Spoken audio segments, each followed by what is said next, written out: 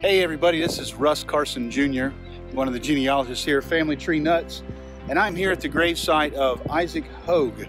I'm right here on the county line, and these cars are going by. When I say right here on the county line, the sign's right down there, right below us down there of Morgan County and Athens County. So we're in a little village called Bishopville, right outside of Bishopville, a little tiny map dot. But we're at the gravesite of Isaac Hoge. Isaac was born in 1801 and died in 1889.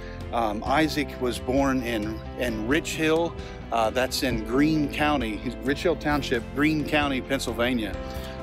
He, along with his son and many of his children, sometime between, we think, 1852, moved from Pennsylvania in here to southeastern Ohio. They lived here in Morgan County and a little bit in Athens County as well.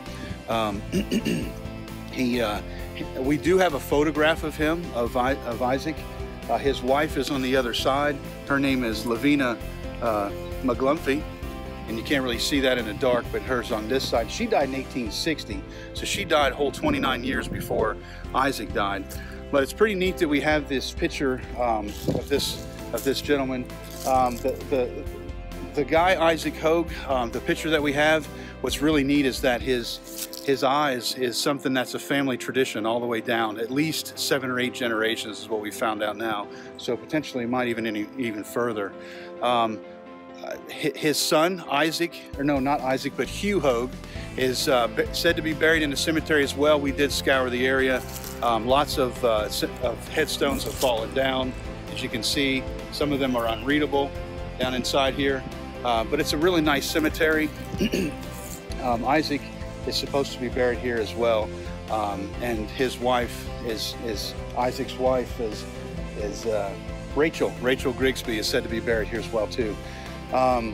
Isaac is a neat guy because there's the first people to move, mass movements of all their children, and his brothers, they moved into this area. We're not sure why, but you go back a few more generations, and they lived in Virginia, and you get back even into the if you trace it back even farther, you will find that William Hoge was a Scottish Jacobite that was in the late 1600s was kicked out of Scotland, sent to the Virginia colony, and his wife's Barbara Hume. And I found lots of people that are descended from William Hoge and Barbara Hume.